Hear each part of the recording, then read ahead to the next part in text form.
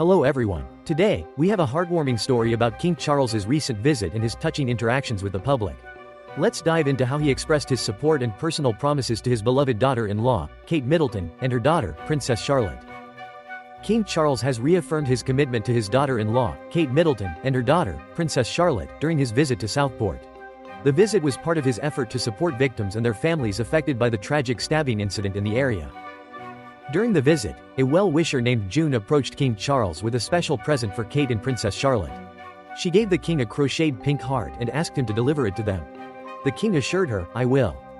In a touching moment, an 8-year-old boy named Max also gave King Charles a small red silk heart he had made himself. The king responded with a gentle pat on Max's head, showing his appreciation for the gesture.